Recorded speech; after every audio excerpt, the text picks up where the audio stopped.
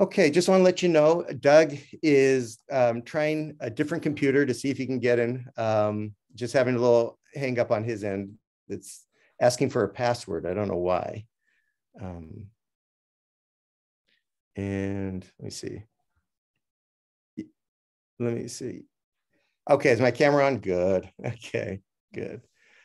So we should be able to start pretty soon. Hopefully Doug will be able to get on a different computer, but we could go ahead and start without him if you want, like. Why don't we do that? All right, if that works for everyone.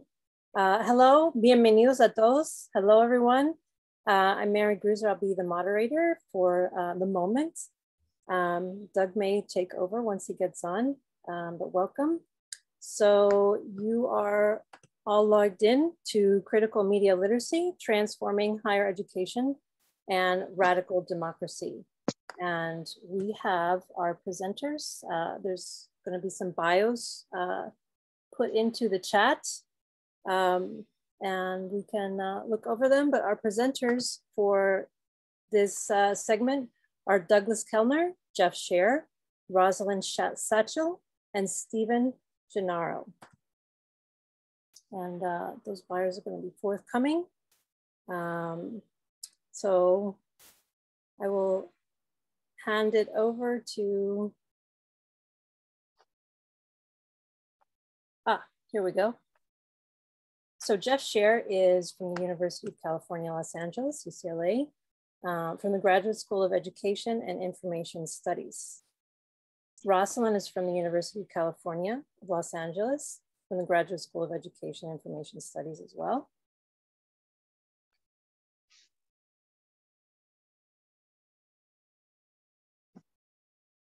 And we have Doug and Steve coming up.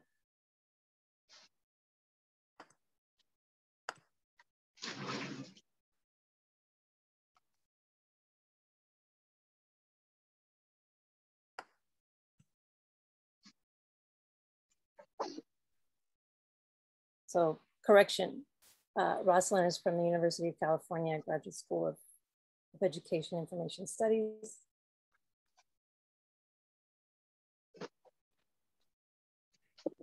And if you want, we could just introduce ourselves. That'd be fine. Okay. So Roslyn, how about if you start? All righty, sure thing. I'm Roslyn Satchel. I'm the Blanche Seaver Professor of Communication at Pepperdine University. I'm also a faculty associate at Harvard Law School's Berkman Klein Center for Internet and Society. In the coming year, I am taking on the role of lead researcher at Kennesaw State University's Radow Institute for Social Equity. And one of the, I think, real benefits of my scholarship is that I do center the use of critical media literacy as a part of my practice of critical race theory, and as well as a number of other modalities I operate in. One of the benefits I've had in working with Doug Kellner thus far is that we've had an opportunity to really think about how we transform higher education for radical democracy. How do we ensure that the voices of those that are often muted and marginalized are centered?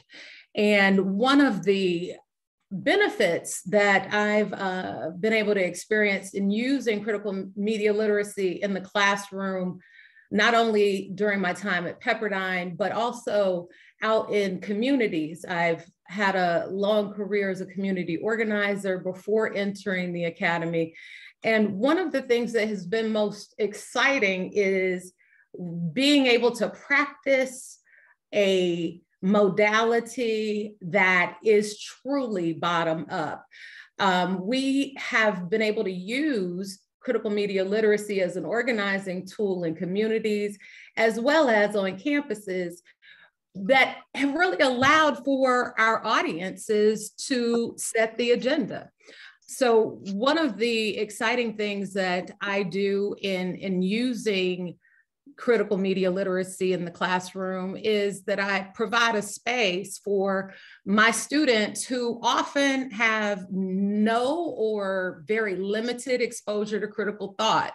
I give them a laboratory space where literally we are using an inverted pedagogy inspired by bell hooks and Paulo Freire, and really having an opportunity to engage what Stuart Hall called this negotiation of the code, right?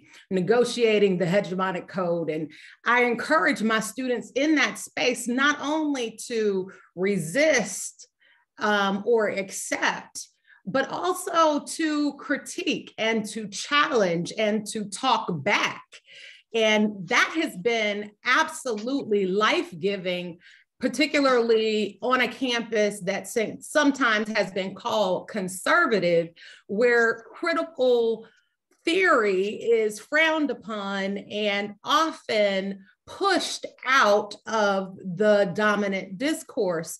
So being able to use critical media literacy to question and interrogate the dominant media systems, not just the content, but also the content creators and also the systems of political economy that inform them. We're able to use the 5 questions often to do a process that I call real bottom-up organizing. So we're taking CML questions and really forcing the content creators, forcing the representations, forcing the very hegemonic code to defend itself. It's almost as though we can back them all up in the corner and shake the truth out of them. And the joy is in seeing the students embrace that process, because they have the questions organically. They come with the questions, they come with the challenge, and simply giving them a space and a language, and particularly the tools embodied in those 5 questions to just take it all apart, has really enlivened the discourse on our campus.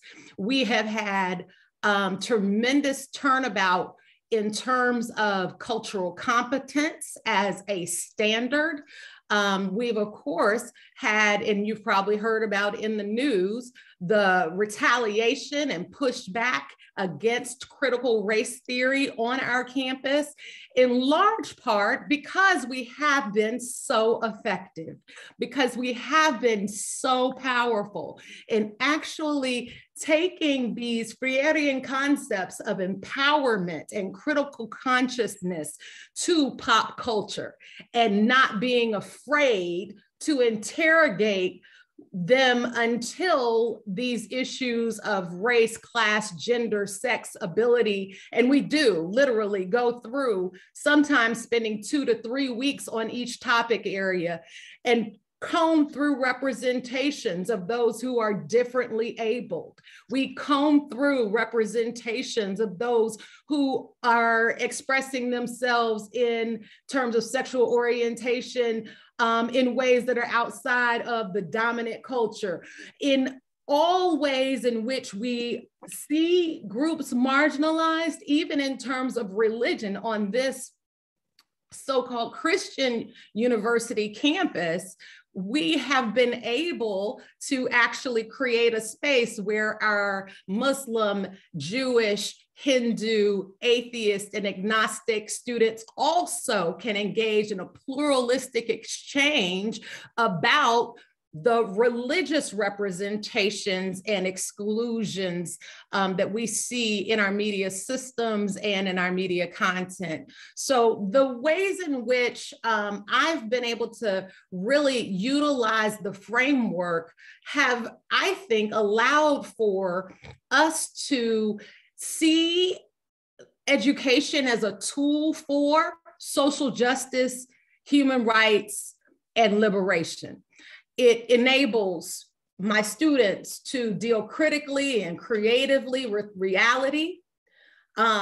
Instead of seeing content on social media or even in mainstream media and outright rejecting it, they are dealing with it reflexively, engaging in a praxis that allows for them to make mistakes and have disagreements and make it all a part of an atmosphere where, regardless of their prior knowledge or prior education or prior privilege, we can establish a framework for approaching topics from a leveled space where everybody is given access and opportunity to critique and understand and challenge and resist and even oppose contexts that are troubling to their particular context and population. So instead of just focusing on multicultural awareness or just doing some sort of first order change in the students where they're just doing some superficial concern or understanding, what I've been able to do as a part of what I really attempt in achieving this critical consciousness with my students is that they have an opportunity to really break with discordant practices. So they can challenge and change the system by actually constructing a new world, imagining a new world. Literally, by the end of the semester, they will have not only deconstructed popular media, but they will construct a product and then present that as a response or as a challenge to the system, how we can do better, how we can actually be about the liberation of those who are most oppressed in our world. So I'll stop there in the interest of time, just to kind of give you a little introduction into how I have been inspired by Paulo Freire in the classroom and using critical media literacy to actually achieve some of our common objectives.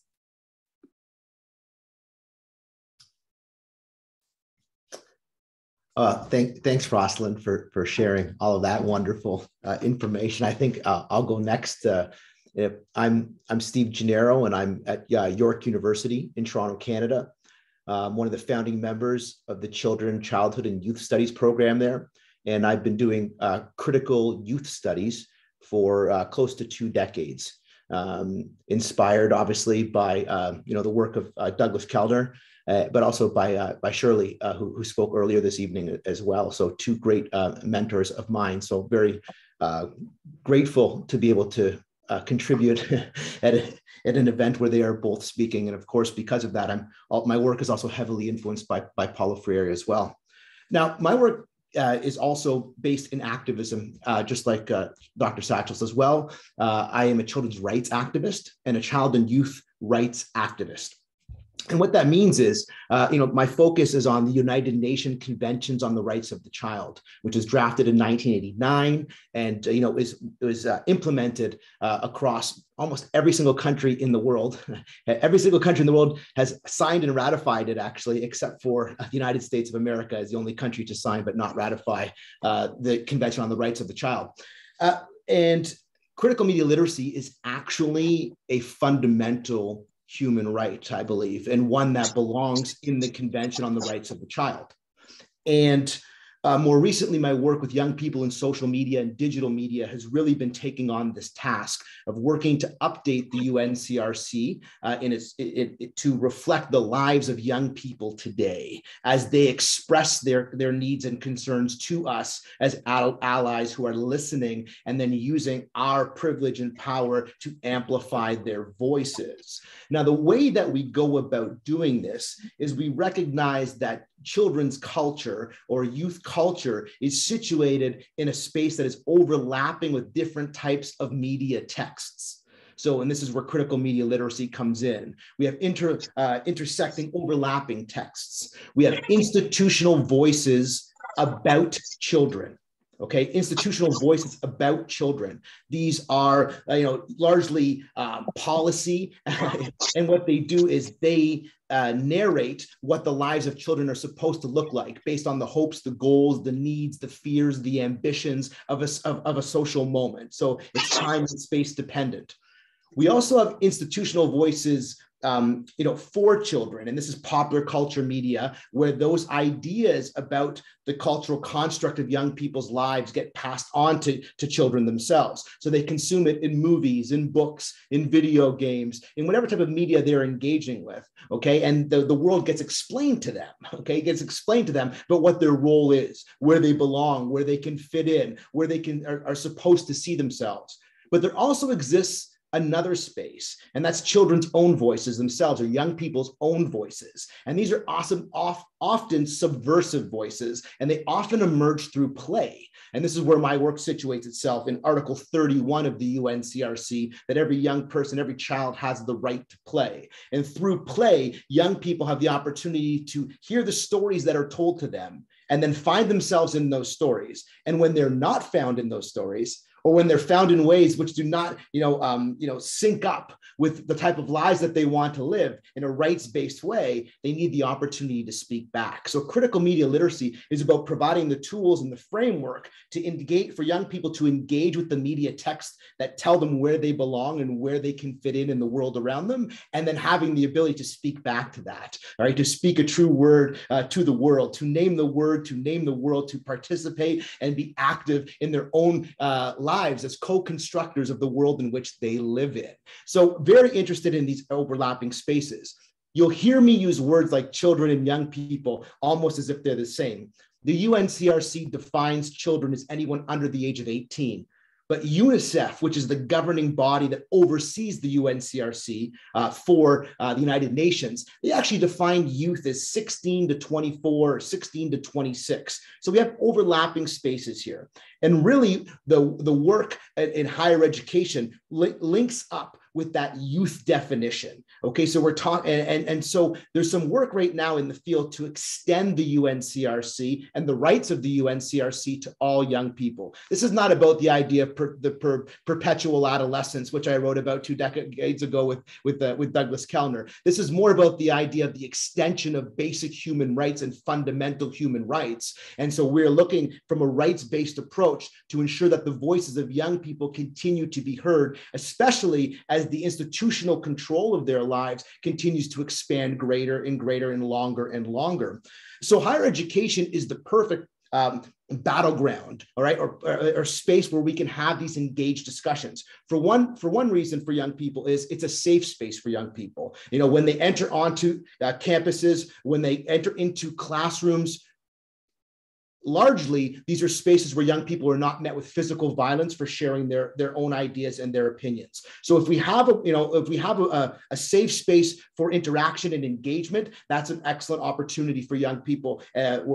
Also, we have large numbers of young people present in these spaces as well, where they can congregate safely. We know that according to the UNCRC, Article 15 says young people should have the ability to set up, join groups, organizations, meet with others, and so the campus and higher education is a great opportunity for that. It also is supposed to be again engaging for Article 13, that young people can share their thoughts freely with others, learn, think, feel in any form of expression that works for them, not just in written word or spoken word, but in all types of media and media production. And Dr. Satchel gave us several excellent examples in the curriculum within her classrooms where we see this being acted out in real life and in real time. And I know from having read the work of Jeff Scher, who's going to speak next, that this is something that's been going on in classrooms, not just in Los Angeles, California, but around the globe, from K all the way up to higher education.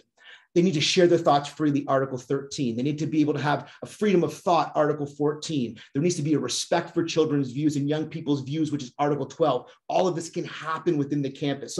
So higher education is the battleground where we can do this if we create curriculum and pedagogy that is engaging, that is open, that is collaborative, where the students and the young people are co-constructors, where we allow this to be a platform for their voice. And in my work, that happens again by engaging Article 31, which is the right to play. So using play as a tool, okay, within our curriculum to create media and to speak back to dominant norms. Play by its very nature is subversive. Play by its very nature exists outside of the complete supervision of adults, the complete supervision of institutions, the complete supervision of our governments. That's what makes it playful. And so we want to engage that Article 31. And in the work that I do with young people, they share their playful experiences and they use their play as a tool. And when we do this by engaging with the media around us, and then by taking that media on and then reconstructing it in a way that allows us to have voice. And in particular today for young people, that's happening, as we know, through social media, where 90% of young people in America say that they have access to a smartphone, and more than 3/4 of them say that they are on constantly, multiple times a day, according to the most recent Pew research on that as well. So in these social networks, using social media platforms, this is where the play is happening. But what we want to start to do in the classrooms, and what I try to do in my classrooms, and I encourage you to do in higher education, is to bring those social networks into the classroom. Let the young people bring their phones into the classroom, ask them to create projects to, that where their projects are posting and using their social network spaces to engage with others, both on the campus around them and outside of the campus as well. Let's use the tools that we have now to create media to be tools of expression for young people's voices, and higher education is a great spot where we can bring that all together and then push it forward. Thank you. I'll pass it on to Jeff Scher.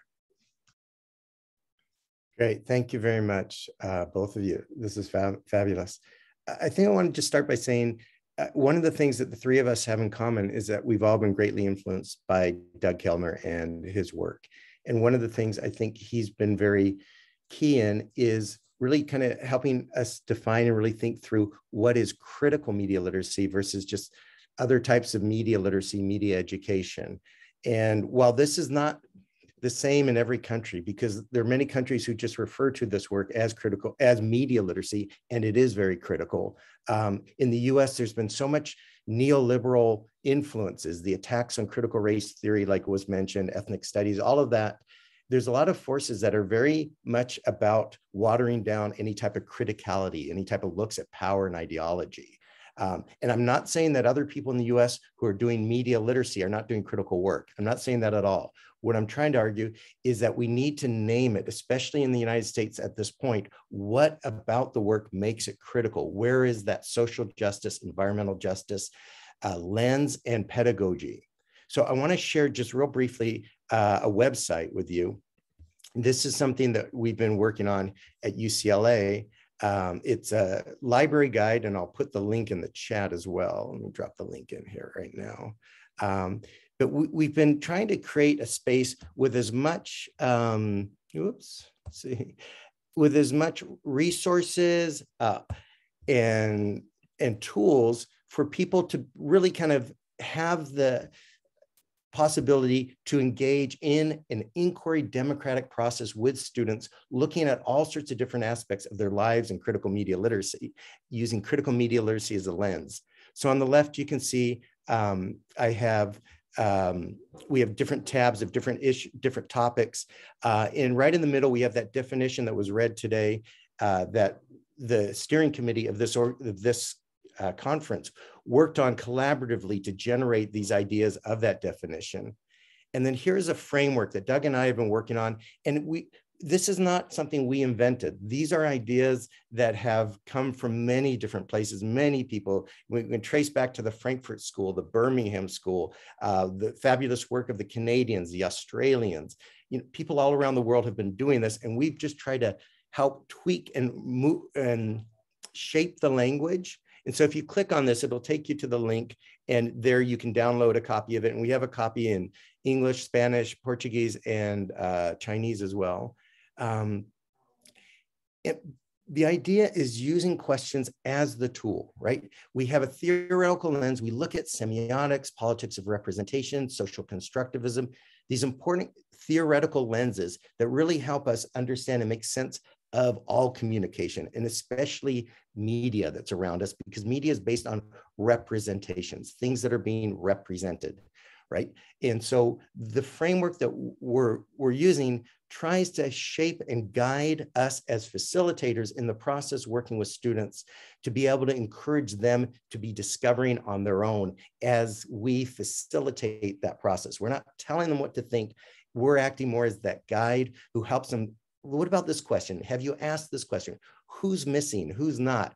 Who's being hurt by this? Who's benefiting from this? So that we recognize that all media, all information is never neutral. It all has a bias. It's all shaped and is shaping us. And the more critical we can be and aware, the more likely we'll be able to make more informed decisions that support the things that we believe are right.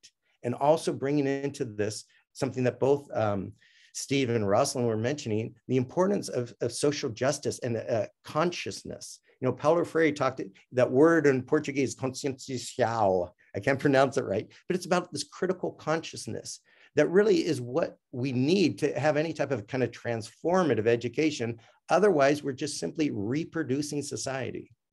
So I'm gonna pass it back now so that we can have a little more of a dialogue.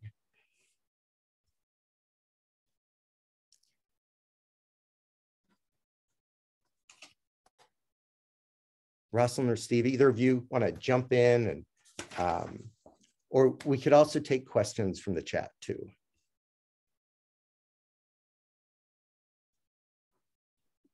I'd be glad to engage some questions. I can go on all day about this stuff, but I'd rather be involved in a dialogue.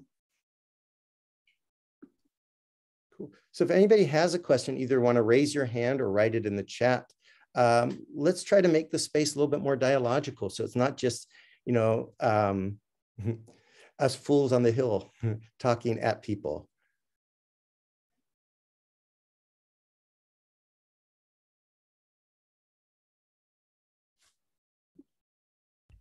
Well, I'll get us started. How about that? Maybe I'll say something controversial and piss people off. I love doing that.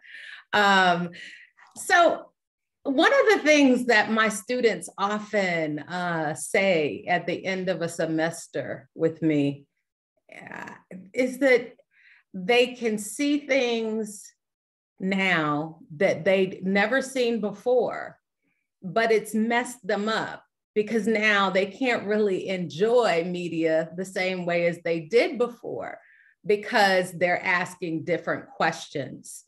And I'm just wondering, I mean, isn't that a good thing? I think it's a good thing. My students typically push back and say, nobody wants to go to the movies with me anymore, or things like that. And I'm wondering, how do we create a sense that this is a good thing, that like taking the blinders off is actually a good thing, that our students and our communities can actually benefit from as an empowerment rather than a stripping? So I want to jump on that. Thank you, Roslyn. It was great. So I think the empowerment comes from the production.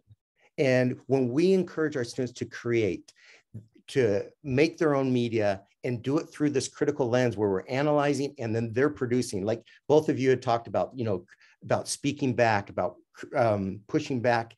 This is their chance to have a voice. And I've done this with students as, you know, as young as kindergarten. And sometimes that's, you know, giving them an iPad and having them take pictures of each other, learning from different camera angles, or having them record a story and create a little podcast.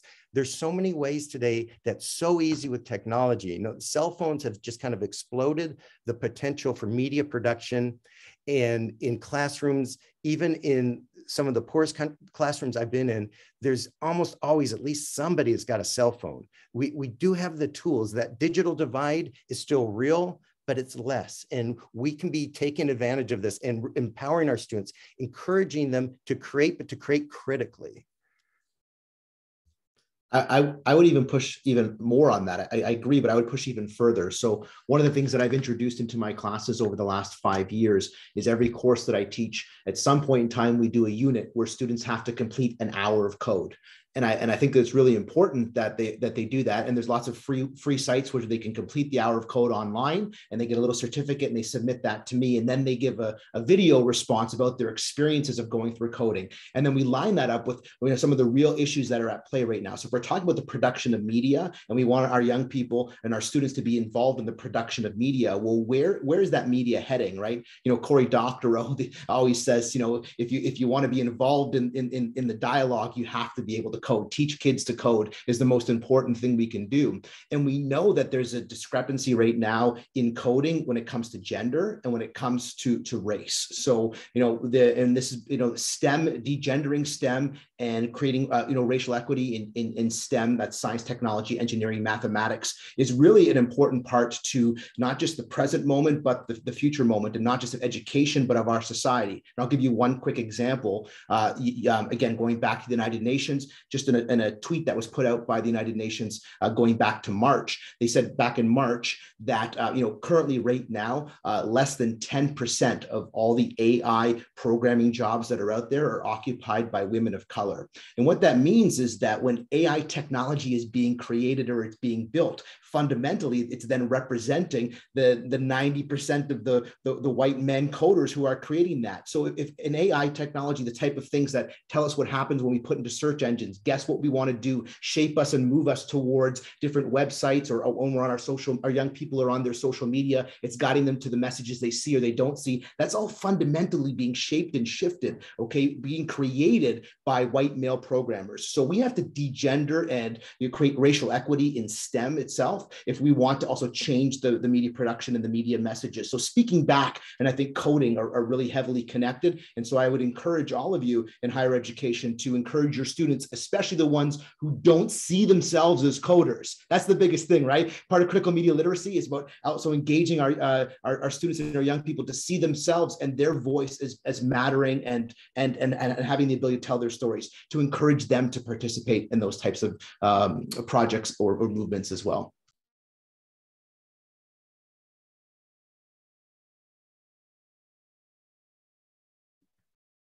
I really can't support what Steve said any more than I really could show you by jumping up and down right now. I was honestly, I had that as one of my comments over here. So Steve, you took my comment about what's happening in tech, right? And how it is that our critical media literacy has to expand to, I think, make sure that we're not being edged out of a critical digital literacy conversation, right? That there is a different conversation that's happening among our tech ethicist colleagues who are addressing some of those disparities in AI and in AI ethics, creation, algorithms, and so forth. What we, I think, have uniquely to offer, the discussion that is emerging, is the primacy of critical race theory in critical media literacy, right? So it's that we have at our center been a body, area of thought that has understood the criticality of race and race as it's been practiced throughout structures and systems to exclude, right? So we're constantly dealing with an ongoing tension where literally, I think I may have even read a comment in the chat about who is and who is not allowed to be a content creator, and who is and who is not allowed to decode that content. And ultimately, when we are having these conversations about traditional and legacy media, we have to acknowledge that that conversation is opening up in a tech industry that many of us don't fully understand. And we truly have to understand in order to challenge the power grab that is occurring when we look at the fact that those folks who are behind the algorithm discrimination, the algorithmic discrimination that's being used by police forces and other forms of criminal justice supervision. We've got to absolutely be a part of those conversations. And I think it's unique for us to be a part because that critical race theory component and its intersectionality, the lens of intersectionality, being able to really come into those interlocking systems right at the place of need, the greatest need, where most people are being most marginalized. We've got to, I think, push back against these notions that exclude certain people from being a part of the critiquing and creating class.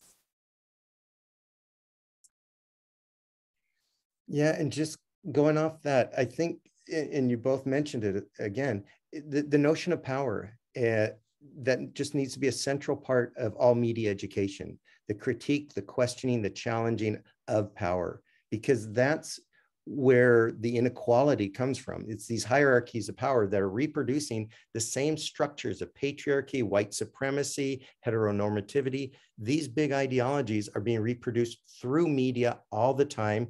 And typically when it's done well through the media, it's invisible. We don't recognize it.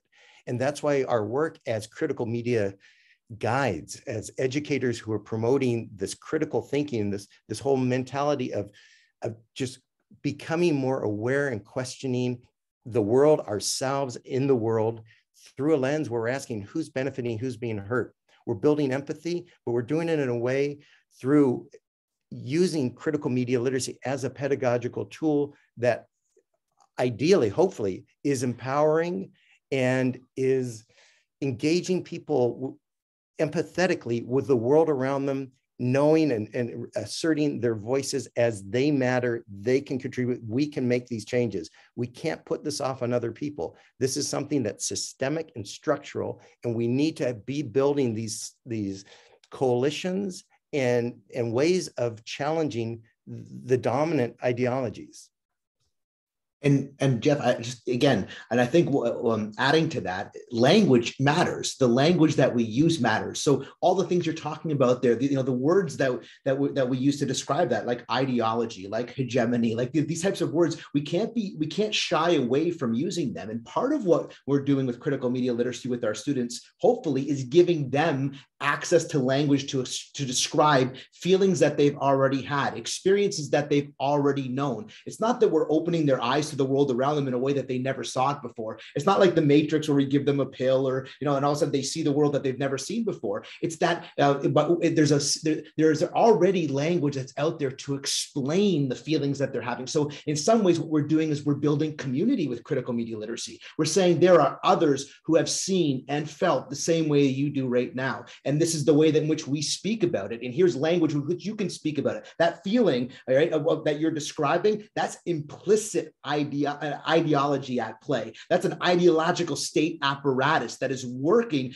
structurally to prevent you from having access to the same experiences maybe that others have. That type of structural white supremacy that is built into the world in which you're living in, it exists. And so part of what we're doing at critical media literacy is, again, like I said, we're opening community to individuals who have had feelings and experiences, but may not have realized that there were others out there who felt that way already, and then allowing them or inviting them to use the same language that we've been using to describe it. And those words get used as dirty words against us, by the way, in mainstream media. When we want to speak with this language, it's like they want to take those words away from us. They want to say they want to remove our ability to discourse on these topics and to share our opinions by labeling us as whatever words they want to use to disengage us and remove our power and to remove the power of that language. But again, critical media literacy, that last word matters to the literacy part. Words matter and they have power, and we want to keep the power in those words, and we want to use those words to speak back against the power. So one example that I do in terms of in my critical media literacy class about challenging language and helping people recognize it, so we talk about just the way language is being used right now in the media. I'm sorry, in the media, In terms of climate change, the Guardian newspaper stopped using the term climate change. They only refer to it now as a climate emergency or a climate crisis. What does that mean if we simply change our language that way? In terms of what we're talking about, the severity of things will change. The severity of the way we respond to things will change. The actual activity is changing, is getting worse and worse. And then another place we look is in terms of indigenous communities and indigenous languages. So many indigenous cultures have words that we don't even have in English or in Spanish or some of the more colonized languages that refer to reciprocity and respect and relationships with nature and the natural world. Language, sets our mind. How do you do something if you can't name it and talk about it? And so language is a very important part of critical media literacy. And language isn't just the words we use, it's also the visual language, the sound language, the multimodal language, all of those different languages.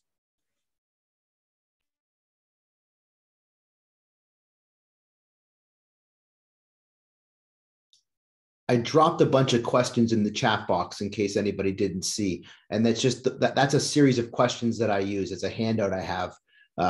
Questions to ask when exploring media and identity, the who benefits questions and the media who's. And again, a lot of that is also in the framework that Jeff was showing earlier, that Jeff and Doug have put together as well in their latest book on critical media literacy. But it's really just about, again, asking critical questions, engaging our students, giving them the tools to ask the questions themselves, about the ordinary everyday experiences. That's where power is heavily situated, in the most ordinary, in the most mundane. And that's where critical media literacy is I think, most needed, right?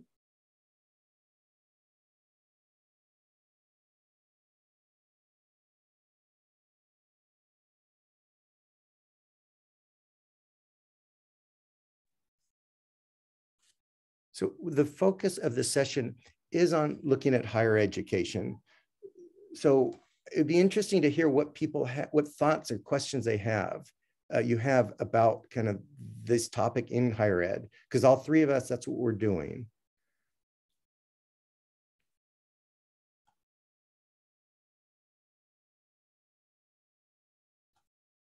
Alexandre, go ahead, ask your, oh, I'm sorry, Andrea, do you have a question? No, Alexandre, I see. Go ahead. Hi, do you prefer me to write the question, guys, or should I say it? Go ahead and ask. Okay, thank you. Hi, my name is Alexandre. I'm from the Federal University of Rio. Thanks for the event and congratulations. This is a very important initiative.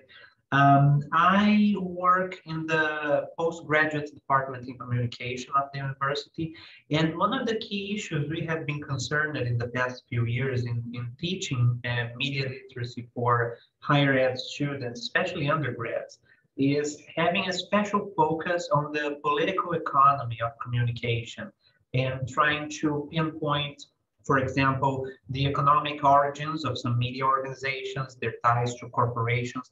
What is the weight these issues have, in your opinion, or what weight should these issues have in a curriculum focused on media literacy for higher ed? Do you think this is an important part of it? I would really like to know your opinion about it. Thank you.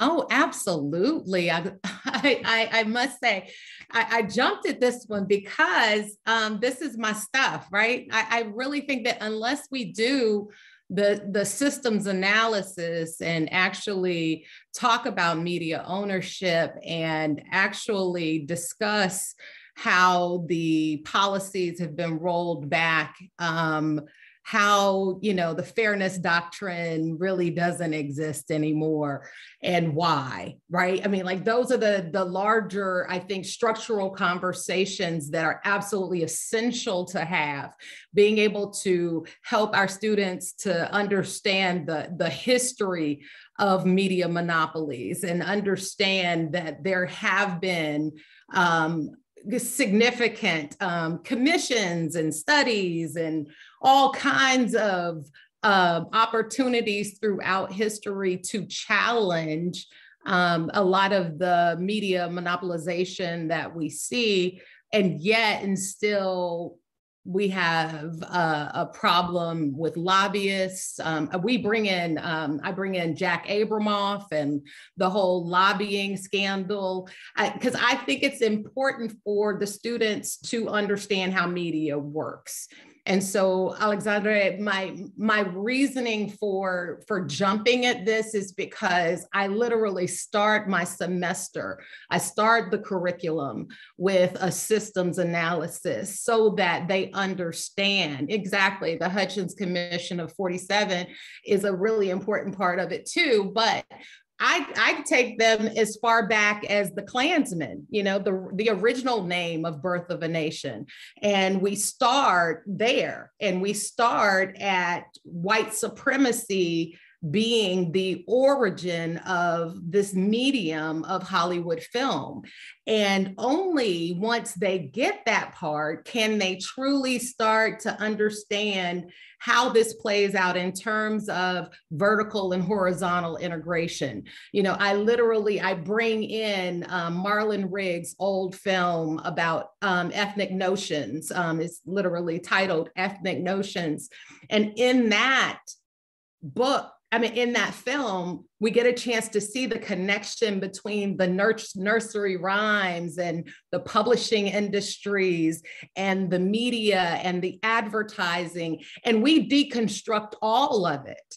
And it's really, I think, a really important part of the curriculum, because it's not just race for race sake. It's not watching lynchings just for shock value or dealing with a participation or complicity with Black trauma as entertainment. Instead, what we do is talk about it in terms of vertical and horizontal integration, right? So we get a chance to talk about the publishing industry being connected to the amusement parks and to the movies and the TV shows and the toys that our kids play with, and how that whole merchandising process becomes a really important part of the social conditioning and the social constructions that marginalize among us. So I think that it's an important part of the curriculum. I don't think we can really do the proper analysis of representation if we are not talking about the policies, the systems and structures, and how these institutions operate to exclude certain voices. And yeah, when I do child and youth studies, I go back to Locke and Rousseau. Like, you know, theory matters, right? And an intersectional approach of any kind is going to tell us that we want to also be recognizing the economic base that's underpinning some of the things that we're looking at in the class studies as well. And the reason why I do Locke and Rousseau is because Locke and Rousseau, in addition to being two fundamental theorists in terms of democracy, are also two fundamental theorists in our, you know, current construction and understanding of what it means to be a child, right? Some thoughts concerning education by Locke and Emile by Rousseau are two of the most fundamental texts of shaping the Western notion of how to raise children at the same time. So we're syncing up childhood with democracy. And anytime we're talking about the history of democracy, we're also lining it up with the history of capitalism. And this is important to look at the current moment always through these lenses, and recognizing that there is a connection between not the economics and the decision-making process, right? And I'm interested in rights, and when we're interested in rights, we're talking about allowing more individuals to be active participants in the decision-making process, especially when the decisions have real consequences on their lives. And so the economics of that is very important. And so political economy, therefore, is very important, because we have to know, to go like to Hamilton for a second, right? We want to be in the room where it happens, and to be in the room where it happens, you need to have an understanding of the economic base where decisions get made. So political economy is extremely important. See, Claudia, you have your hand up. Would you like to ask a question?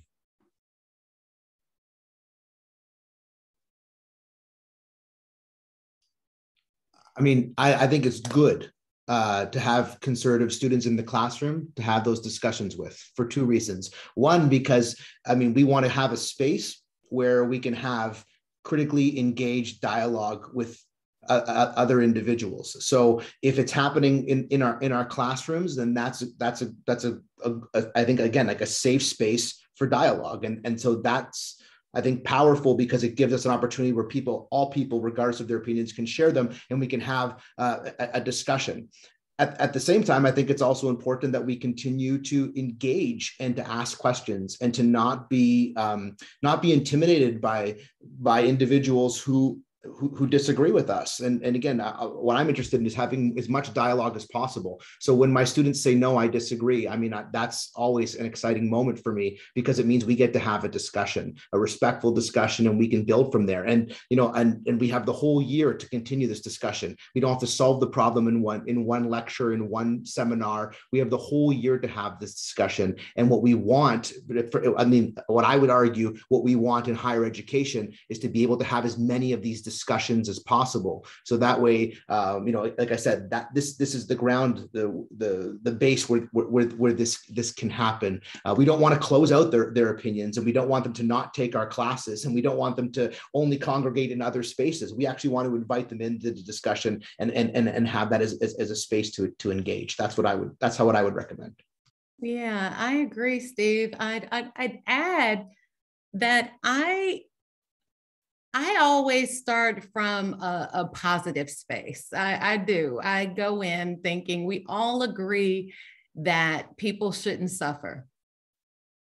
And I start there. And I start talking about human suffering. And I don't start with theory. I don't start with what's wrong even. I just start with the human condition. I will really use ethnic notions to help garner compassion and empathy.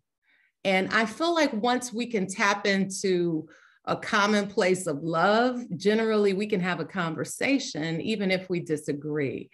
At least in my classes, I set up all types of guides and ethical mandates. They are required to respect difference and engage respectfully and have civil dialogue and civil difference and all of that. I haven't, honestly, because of the ethos that I really work hard to create,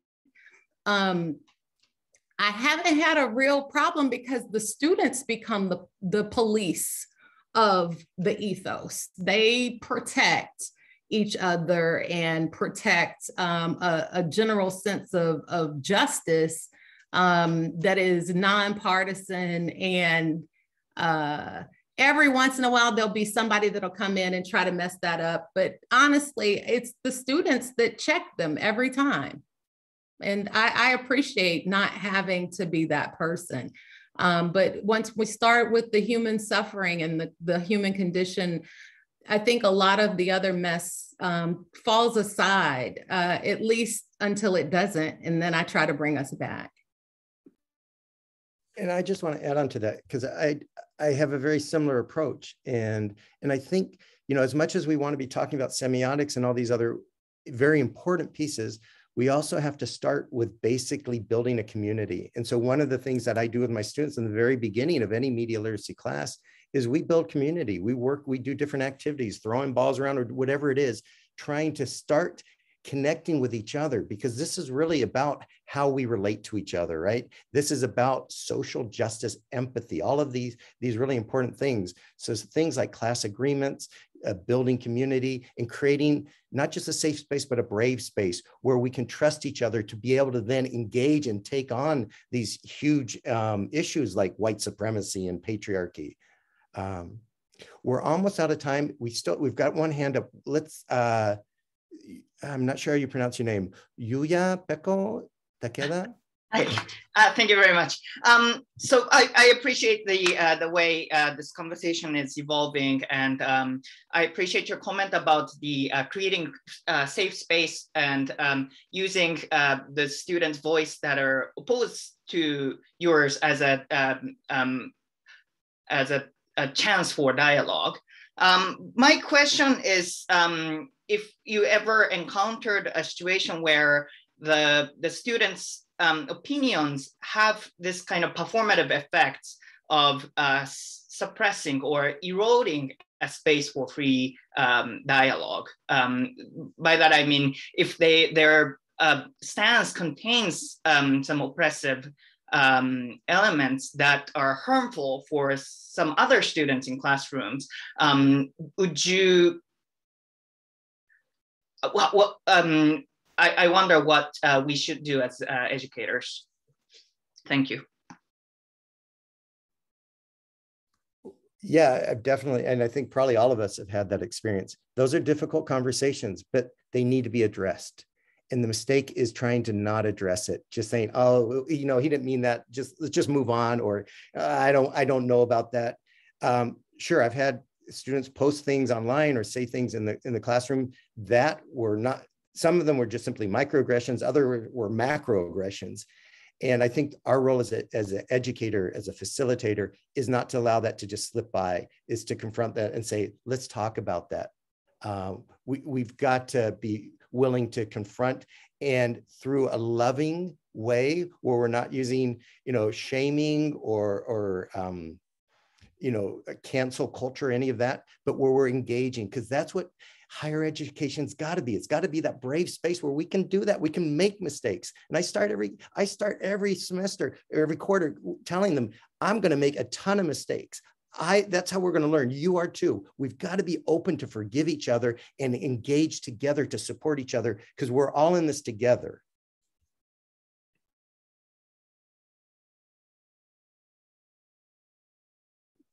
Agreed.